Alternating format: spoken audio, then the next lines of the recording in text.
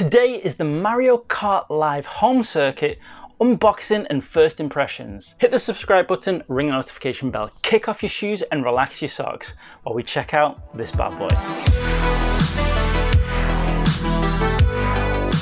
Now I must admit, this has come as a complete surprise to me. I actually went down for lunch today and my wife comes out the living room with a big Christmas present and she says to me, "I got you this for Christmas, but I think you're going to want to open it today." Now, I usually don't like opening Christmas presents before Christmas, but I could tell with the way she was saying it that I should open it today. And I did, and it was this, and I was absolutely blown away. I mean, I am so psyched to open this and give it a spin. So enough chatting, let's do some unboxing. Right, okay, so, well, first of all, let's take a look at the box. I mean, it's a pretty decent size. I wasn't sure how big the actual cart itself was going to be. I was hoping it wasn't going to be small and flimsy, but looking at this box, I think it's going to be a pretty decent size, to be fair. And it's the usual kind of box style that we have now with Nintendo. And this looks like a good quality box as well. We've got like the nice Nintendo branding on there. We've got Mario on the front here. This is the Mario edition, it's not the Luigi one. So on the back, actually, you can see here we've got some details. We've got an example of it being played with the Switch, some instructions there for how to set up, and some further instructions there for like power-ups and stuff. So some nice detail on the back there actually. On the side we've got some pictures of people playing with it with some interesting tracks set up. I mean, who's going to have a track set up like that? I mean, I'm sure there's going to be some YouTube videos of people, but you know, we don't all have that much space in our house with that much interesting, funky stuff to put around. But I'm gonna do my best to make some interesting tracks. And here we've got the contents of the box: Mario, the Mario Kart, the 4 cardboard cutouts, and these arrow markers. So I guess they indicate maybe direction or something. I can't remember from the video what they actually are, but we'll have a look in the box in a minute. And a USB cable. And then on the bottom, just the usual gubbins that you get. So let's open this bad boy up. Let's try and get a good angle so then we can all enjoy what's going on. Now there's no stickers on this. I don't like it when I've got to rip off a sticker with the fear of tearing the cardboard. So no stickers, and a nice easy flap to open there. Let's get this the right way around. And there we go. First off, we've got, I say instruction booklet. This is as good as you get for instruction booklets these days, but this is what it looks like. First, download the software. So instructions on how to get the game, the software installed.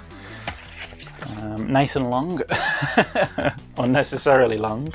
So we'll just pop that over there. Next up, we've got a USB cable. So I'm guessing this is to charge it, like a standard micro USB cable there. That there, and straight in it looks like. Next up is the cart. You can see there it's packaged in there with one of those elaborate boxes that you can never manage to fold back into the right shape, can you? Let's get this whole bad boy out. Now I want to try and open this with being not destructive to the box, or at least as least destructive as I can be. You know, if we all had this foresight when we're kids, we'd all have pristine in-box consoles now, wouldn't we? Okay, that was easy enough. Let's fold that back up. There we go. Pop that down there. So, already, it's not out the bag. It's already looking pretty chunky, like it's a decent size. I'm liking this. Nicely wrapped as well, nicely protected. Let's get this out and there it is.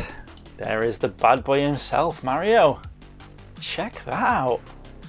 That is brilliant. That is really good. The detail on Mario is amazing. It's really good. I really like the look of this. Like I said, I was worried that it was going to be like maybe small, flimsy, but this is solid, nice and chunky in the hand as well. Really good. And it looks like, now I don't know, because I'm going to have to obviously do some testing with it, but I didn't know how well it would fare on carpets, because all the trailers that I've seen are all on like hardwoods or like tiled surfaces. But this size and the tires, it looks like this could be all right on carpet, to be honest. Slower, I'm guessing, but if it works, that would be nice. What have we got here? We've got like something that looks like a bit of a petrol cap. Let's see what that does. I think, is that the USB? Oh no, that's a button. Oh, a light's come on the back. So I'm guessing, oh, and it's turned blue now. I'm guessing maybe is this to sync it? Let's see, can you see that? The lighting's a bit off today because I'm filming this at a different time than I usually would because I'm just so excited. I want to get this bad boy out and played with. So I'm guessing, yeah, that must be what you press to sync it with your Switch. And I'm guessing if I hold it down a second time, we should be able to switch it off. Yep, we can. And on the side, there's a little flap here as well. So that is where you stick the USB in. There we go. And it slides down nicely. So a really like solid yet simple design. We've got the camera on the top there as well. The camera looks nice. Great position on the camera. Nice and big as well. So we should be getting a good image from that, I'm guessing. You're going to need to have a good image though, aren't you? If you're going to be racing this as a video game, if you're going to be racing it like Mario Kart, it's got to look good. So I'm guessing that's going to be a decent camera there. And overall, it just looks great. I've got like a few of those Mario Kart Hot Wheels, the little ones, or like the wind back ones as well. And it just looks like a bigger version of that. This is so cool, man. So cool. Right, so we'll pop this down here and let's get on with what is left. Okay, only one more thing in here, and that looks to be all the cardboard pieces. So we'll pop that there. Let's just move this box out of the way for a minute. It'll do there. So, okay, now this is something I wasn't sure about, the cardboard. Now I know Nintendo have gone down this path of using cardboard for the Labo and stuff. It's obviously cheaper for them, it's recyclable, but you know, we're not going to be binning this stuff, are we? But I've not used any Labo, and I'm not sure if this is going to be flimsy. This is my biggest concern, to be honest. So let's have a look. All seems to be packaged up quite nicely. All right, we've got so these must be the checkpoints. We've got number 1 with a banana. We've got, out of order, number 2 with the shells. Number 3 with the mushrooms. And number 4 with the coins. I almost said cones then. Coins. And then we've got these speed strips. Yeah, I can't remember what these speed strips do. But these look like these just like are folded, and they look like they just pop out straight away, like a triangle shape. So they're nice and easy. I can't see them getting damaged too much. They look pretty solid. The cardboard's pretty decent as well. Yeah, you can bend it if you're not careful, but it looks solid enough. So far so good. We've got 2 of those speed strips. Now, let's see how easy it is to open up one of these checkpoints. Let's go for number 1. So it looks like it's folded in here. I think I remember from the video they just slide out, don't they? Gently. Okay. 1 leg. 2 leg. That's pretty big actually. So, okay, we've got like a...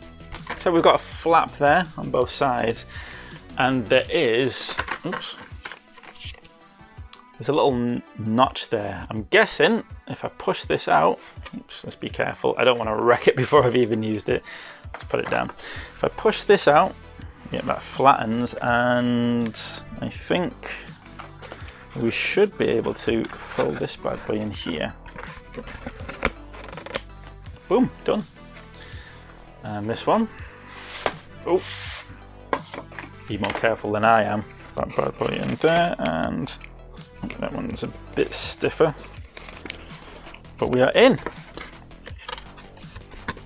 Sweet. And there we go. There is a checkpoint. Okay, that seems pretty solid. Stands pretty well. Easy to set up. Now, like I said, I can imagine this getting knocked over, and especially with kids around, this could take a bit of a beating. So, you know, we're going to have to see how this fares over time. But I think the good thing about it is I did hope these were going to be plastic, but in reality, I guess the good thing about it is that it's lightweight, it's easy to carry around and move about. But also, if you do rip it and tear it, or it does get bent, I guess it's not that difficult really to just repair it with a little bit of sellotape, or maybe add a little bit of extra cardboard on it as a bit of support. You might lose the look of it a little bit, and I do wonder how much of this obviously the camera recognizes and it has to be a certain way, but I'm guessing it should be pretty sturdy and quite repairable. But yeah, we'll have to see about this one. The Mario Kart himself, solid. I can't see this bad boy suffering too much, but we'll have to see. We'll have to see how the cardboard fares. But it's taken a few knocks already from me and it seems all right. Right, now let's see how easy it is to knock down or to put back down. So, okay. Pops out quite easy, no problems there. See, this one was a bit stiffer before, so there we go, and that's popped out. And if we flatten these, and I'm guessing they go side by side. Oops, that was sticking out. And this one. There we go. Nicely done.